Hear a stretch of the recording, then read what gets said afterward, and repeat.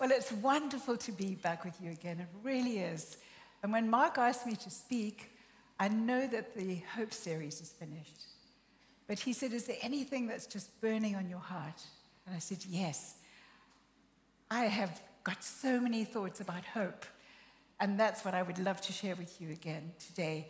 So this is like the last word of hope. It's one extra, the postscript. And I've called the talk Intimacy with Jesus, Our True Hope. Because that's what this is all about. It's going to be my story of how I got to really understand how hope can be found through intimacy with Jesus. Now, I don't know how many of you know this, but I think this is one of the best kept secrets ever. About a year ago, my lovely friend Fiona told me that if you go to the woods, like Heartwood Forest, when it's early spring, and you get to silver birches, and I don't know how many of you know this, but if you put your ear close to the trunk of a silver birch, a young silver birch, in early spring, you can hear the sap rising. Did you know that? It's amazing. Nobody had ever told me. So off we went to Heartwood Forest, and sure enough, we found the beautiful grove of silver birches. We found these young ones, and we started to listen. And I honestly just couldn't believe it. I was jumping up and down for joy. It's not just a silent little trickle. It's a surge. It's loud. I put my phone next to it, and I've got this gurgling sound like a waterfall. It's loud, but it's going up. It's amazing. So I went again this year, early spring, back to Heartwood, and I listened. And you know what I wanted to share with you is you can be anywhere at any time. It was drizzling, it was grey. I had dear Roger, my husband, waiting in the car, and I found the silver birches, and I put my ear next to it, and I heard the surge, and it was like a glimpse into glory. It was amazing. There in this beautiful forest, it was a sacred moment. In the stillness, I could feel his presence with me. I could worship. And I just knew that intimacy. It was a dead-looking tree. It was a drizzly day. Something was surging inside the tree, and something was surging inside of me. And to any passerby, they would have seen an old lady with her head against the tree, her eyes closed, and they would have thought, what is she doing? But they didn't know what was happening in the tree and inside of me. And that is intimacy with Jesus. It can be anywhere, anytime, and nobody even needs to know about it. It's so beautiful. And I find more and more as I go through these years, somebody who loves Jesus, that when anything happens, my first thought's for him. If I am thrilled with something, or if I'm terrified, or if I'm moved by something tragic, my first thought is him and that oneness with him. But it wasn't always the case. I can honestly say for many, many years of my Christian life, the verse, Proverbs 13, verse 12, the first part of that verse was my standard verse. Hope deferred makes the heart sick. I never really got to the second part of that verse, but a longing fulfilled is a tree of life.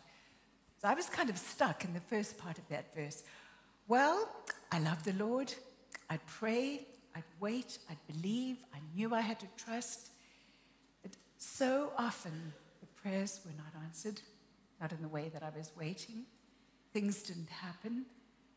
And if I was honest, deep down, there was this little twinge of bitter disappointment.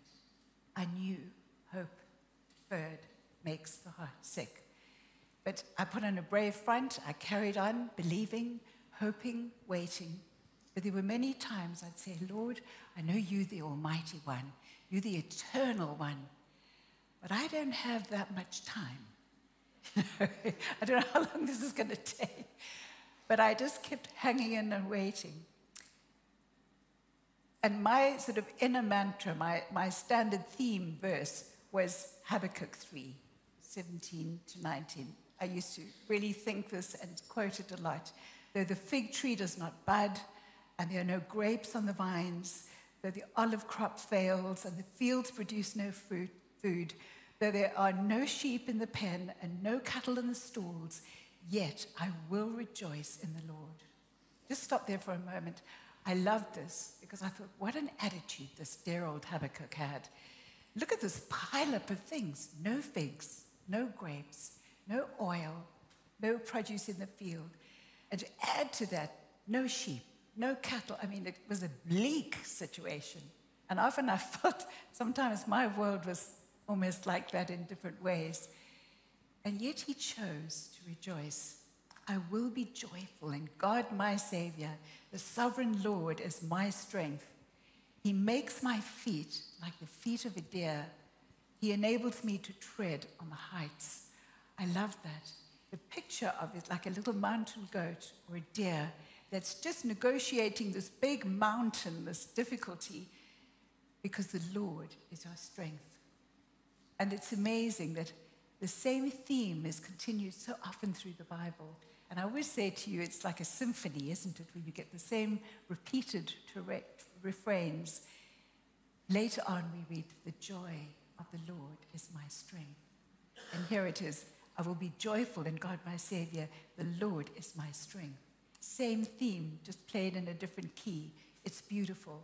And strange that joy and strength are put together. But that's this life surrendered. So that's where I was. I would think, this is not happening, that's not happening. And it was almost as if I was a dutiful, obedient servant waiting. And there was almost a grim resolve about some of the things that I went about. But what I want to share with you today is that that is not his plan. This grim, dutiful servant thinking I'm going to rejoice in the high places. What he says in John 10:10, I have come that you would have life in abundance, full to overflowing. There's a sense of overcoming and a victory there, not grim resolve treading over the mountains. John chapter 15, verse 11, he says, in this very intimate discourse with his disciples before he went to the cross, I'm telling you these things, that my joy will be in you. He's just about to die. That your joy would be full to overflowing. What an extraordinary thing. That's what he's saying. It's not the grim, dutiful servant resolve. It is the passionate bride that he's looking for. And it's a shift that for years I was stuck in the first part. Hope deferred makes the heart sick. But I want to share with you, let's move into a longing fulfilled, becoming a tree of life. The situation might be like that grove, still gray, wintry, drizzly, and nothing to show, like a dead-looking tree. But the sap is rising inside. Something is moving and happening because of Jesus and through the Holy Spirit. I really encourage you, we don't limp through life. We leap through life by faith in Jesus. Passionate brides, not dutiful servants. Okay, so let's look at the scripture that got me on fire. And it's from Song of Songs, chapter 2. And Mark read from it just a while ago. So what I'm going to do here is just share little things that I've caught in this series of hope that just makes so much sense to me. Listen, my beloved, look, here he comes, leaping across the mountains. There's that word, leaping. So what a different picture, bounding over the hills. My beloved is like a gazelle or a young stag. Look, there he stands, behind our wall, gazing through the windows, peering through the lattice. He has come to search for his bride. And this is this beautiful love story of the Shulamite with the shepherd king, which is such a passionate love story of God's love for us. That song we sing, he's running after me, he's chasing after me. Here he comes. So instead of the picture of this little mountain goat treading carefully over the mountain, here we have the Savior, Jesus, our hope, leaping over the mountains to come to look for us because he loves us, he cherishes us, he desires us. My beloved spoke and said to me, "Arise, my darling, my beautiful one, come with me." That's his invitation to all of us. Come with me. Experience this for yourself. Don't think about people having it, or read about it, or tune into programs about it. Have it for yourself. Arise, come with me. See, the winter is past, the rains are over and gone, flowers appear on the earth, the season of singing has come, the cooing of doves is heard in the land. Now here we go. Remember Habakkuk, the fig tree, no bud. Look what happens when he comes leaping into our lives. The fig tree forms its early fruit. Remember, there was no fruit on the vine. The next thing, blossoming vines spread their fragrance. It's the same parallel. It's extraordinary, but it shows what happens when hope, who is the person of Jesus, remember Matthew 12:21, the name that is the hope of the nations, that's Jesus. So instead of hope deferred makes the heart sick because we're trying to do all the right things, what I'm learning is yielding, surrender, allowing him to come into us, filling us with that abundant life, cleaning away all the muck, giving us that joy which is real, and giving us a hope that is not wishful thinking, but a true reality. It's just amazing, this parallel of Habakkuk changing, and now what I want to do more and more is live in the Song of Song. Be that passionate bride ready for the bridegroom, because he is coming back one of these days. We were singing about that today.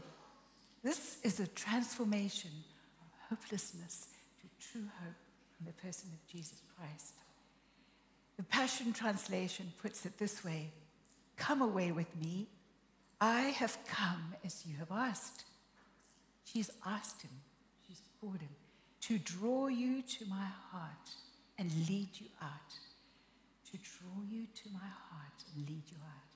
If you're sitting or if you're listening to this and watching, he's going to draw you out to a new place, which was what Freya was talking about, a new season.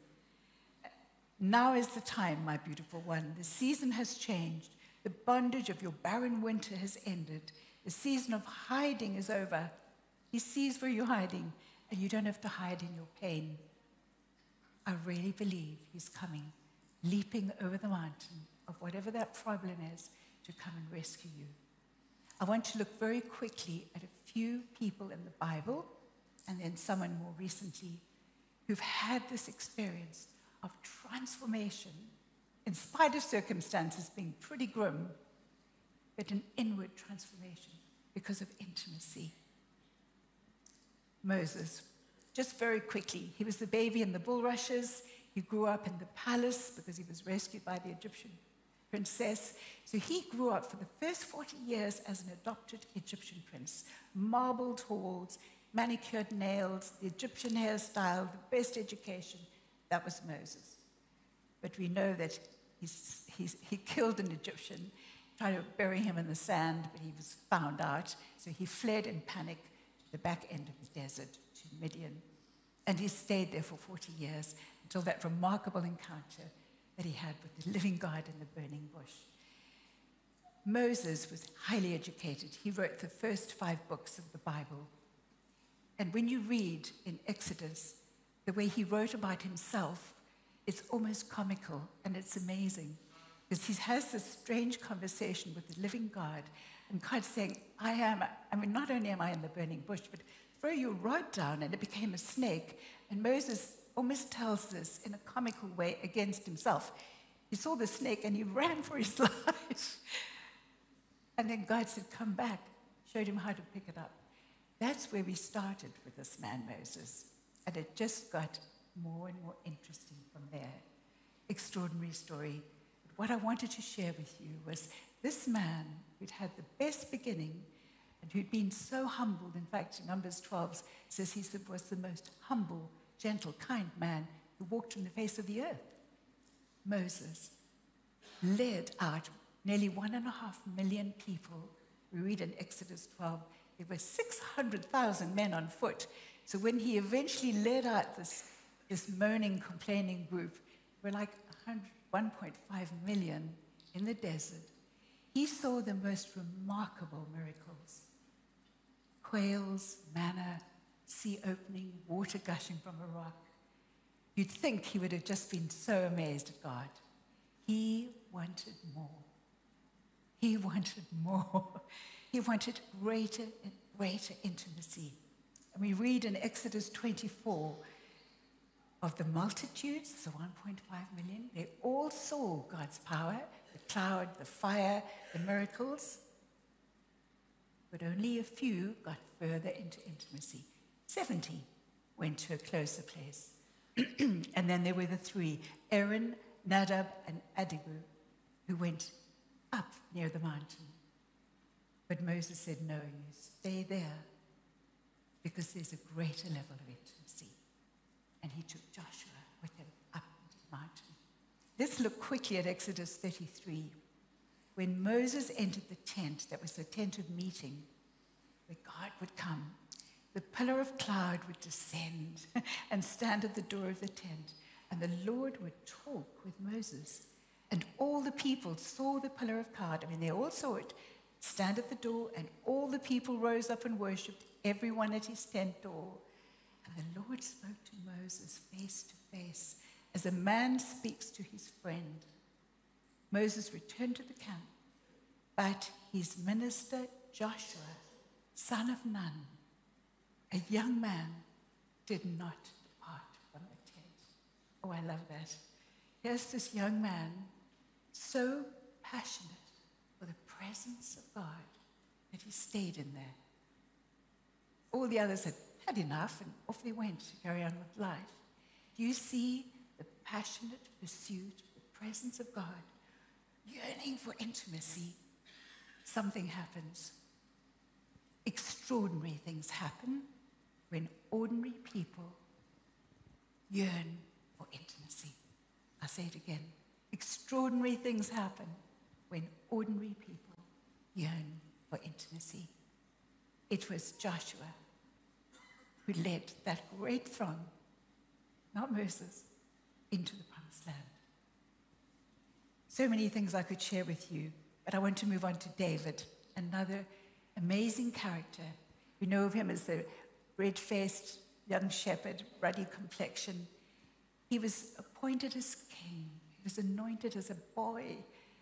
He knew his calling. And there he was. He had intimacy with the creator God out with the stinking sheep. So it doesn't matter where you are, but it's who you connect with and how deeply you connect with him. And the passion of David is all the way through the Psalms and through the books that describe him. David had a passionate pursuit of God. Look at Psalm 63. Here he is in the wilderness. He was either, before he was king, running for his life away from Saul, who was out to kill him, or this was after he'd become king, when he was fleeing from his own son, Absalom.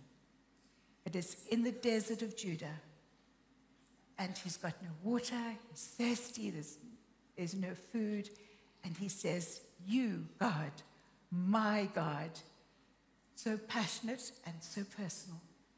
Earnestly I seek you, I thirst for you, my whole being longs for you in a dry and parched land where there's no water. I've seen you in the sanctuary and beheld your power and glory, because your love is better than life. He knew the transforming love of God. My lips will glorify you. I will praise you as long as I live, and in your name I will lift up my hands. Now listen to this. I will be fully satisfied as with the richest of foods. I want to pause there for a moment. Remember, hope deferred makes the heart sick, but longing fulfilled is a tree of life. When we have our longing in Jesus, we are fully fulfilled. We can search through the whole of life, building our own empires, doing our own thing, trying our own ways. It's like ash. It ends in futility. You only have to look at the glossy magazines about Hollywood to know that, or the rich people in many ways who've tried everything and done everything. And the poor too, who've tried and done everything. But it doesn't work. We are built with eternity in our hearts. And we will never find fulfillment apart from him. And here he is in the wilderness of Judea. I will be fully satisfied as with the richest of foods. He is full of joy. Singing lips, my mouth will praise you. On my bed I remember you. I think through the watches of the night. And those must have been long nights where you were listening for any sound of someone with a knife.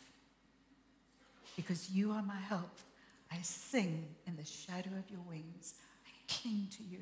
Your right hand upholds me. So I just want to say to you that if you have never prayed a prayer of intimacy, look at this prayer of David and pray that to really know God. It's beautiful. He wanted to passionately pursue the Lord. And even in that desert, as I was saying, in spite of circumstances, he felt satisfied as with rich food. He was having a feast with singing in the middle of the desert. And then Psalm 139, where can I go from your spirit? Where can I flee from your presence? If I go up to the heavens, you are there. If I make my bed in the depths, you are there. If I rise in the wings of the morning, you are there. So as he goes, I settle on the far side of the sea. Even there, your hand will guide me. Your right hand will hold me. There is nowhere you can go to get away from his love. There's nowhere. Romans 8:28 says that nothing will separate you from the love of God. It's absolutely beautiful. David knew he was loved.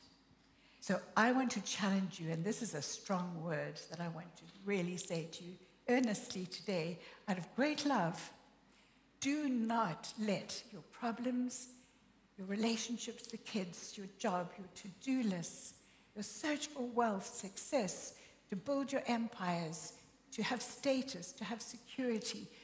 Don't let those distract you from searching with passion for Jesus. This is the most urgent thing that I can share with you. Hope deferred will make your heart sick. But when your longing is fulfilled and you find him and you know him intimately for yourself, like Moses was saying, he wanted him more and more and more. He wanted to see the glory. He had everything, all of this. He wanted more. David wanted more. David knew he was loved. And that's what I want you to experience. Because that has shifted me, this transforming love, from this dutiful, resigned Christian wanting to do the best to someone who honestly and truly, in spite of circumstances, I really do have a sense of joy. And people who know me know that the Lord has just blessed me with joy, even in the darkest, darkest times. And it's a miracle. But that's what he does. He transforms the mundane into the miraculous. He transforms the stale into the sublime. He does. It's beautiful. That's what he does. Beauty for ash, the oil of joy for mourning. Those are the themes that are right through Scripture, and they're true. They are true. I couldn't end without going through to the disciple that Jesus loved, and that's John. So just looking at John, so many times we think John was this dear, gentle, he was the youngest disciple. He was very sweet. He was reclining on the bosom of Jesus. None of that. No. Do you know the real character of John? A strong, tough, feisty, boisterous fisherman. In fact, in Mark chapter 3, Jesus gave him a nickname. He said, "You're a son of thunder," because he was so loud and boisterous. That's John. James and John were the sons of Zebedee. Jesus called them the sons of thunder because they were boisterous and loud and feisty and fiery. In Luke chapter 9, when Jesus was going through Samaria, the Samaritans weren't receiving him well on his journey. James and John said to Jesus, we've seen the miracles. We know how this thing works. Should we call down the fire from heaven and just zap them? I mean, that's what he was ready to do. Bring down the fire. And that's the end of them. Jesus said, no, that's not necessary. That's not right. And he rebuked them. That is John. And if you think he was this shy, retiring, no, he had a very pushy mother, Salome, who we know was saying to Jesus, which of my boys is going to sit on the right and which is going to sit on the left? But in fact, in Mark chapter 10, James and John themselves went to Jesus and said, we just want to work this one out. Who is going to be honored in your kingdom? Which of us is going to be at the right and the left? And Jesus said to them, you don't know what you're asking. That's John. Have you got it? Quite a different character, isn't he? But what happened? Being with Jesus every day, seeing the miracles, watching this amazing transformation, listening to him, a change took place in John, transformed by love and by intimacy. He never calls himself John in his gospel. He's anonymous. He calls himself the disciple that Jesus loved. And that's not arrogance or pumping himself up with his ego. I'm the one he loved. It's not. If you look at the Greek, it's a past continuous. He loved even me. And he kept on loving me and loving me and loving me. That's what that is. I'm the one he kept on loving. That's what that is. That's John. And so that's why he was the one at the Last Supper who had his head reclining on Jesus. And it was just a whisper away when he said, who is going to betray me? Jesus could just whisper. Like I had my ear at the birch listening to that sap. I wanted intimacy. John had his ear. And he could feel the whisper and feel him. So Adam, would you come up to play as we close? I just want to say to you that this is an amazing journey of transformation. People who've changed, not just in scripture, but in life. It was John Newton, who was a slave trader. He was actually, his father worked on a ship, so he never saw his dad for 2 to 3 years at a time. His mum died when he was very young of tuberculosis, and he was sent to boarding school in different families, and he was a rogue. He really was a troublemaker. He escaped death many times, nearly impaled when he was flung off a horse onto a row of sharp posts. He nearly died in a swamp in Africa on a hunting expedition. He was shipwrecked. He was delirious with malaria and nearly died. God had his hand on him, and somebody gave him Thomas à Kempis, The Imitation of Christ. And as he was recovering from malaria, he read that. And that intimate connection started to take place within his heart. And he was a changed man. Not because anybody preached at him, not because he had a Bible, but because he had a relationship with Jesus Christ. And he still traded in slaves, but he would pray for the slaves, and he would tell his crew, be kind to these slaves. But the calling was so great on him that he actually left that, and he became a minister of a church in Olney, 60 miles north of London. And one cold December night, he wrote Amazing Grace. How sweet the sound that saved a wretch like me. I once was lost, now I'm found. Was blind, but now I see. And that song was sung on New Year's Day, 1773. So last year was 250 years ago. That song is sung estimated 10 million times a year. 10 million times a year. Amazing Grace. The transforming love that propels us to share this message of hope in the person of Jesus. Matthew 21, Matthew 12:21, the hope of the nations. And as I close, I just want to say, we have this intimate relationship possibility Are you part of the masses, like the multitudes? Jesus had the multitudes following him. He had the 70 sent 2 by 2. He had the 12 and the 3. Or are you going to be that one to be close? I pray that you will be that one close. And if you've never had the thrill of receiving him, of being filled with his Spirit, and then being propelled out to share that message to the nations, which is what we're called for, please come to my right, your left, after the service. We would love to pray for you. Not to be a dutiful servant, but a passionate bride who lives and loves with the presence of Jesus, our hope. God bless you.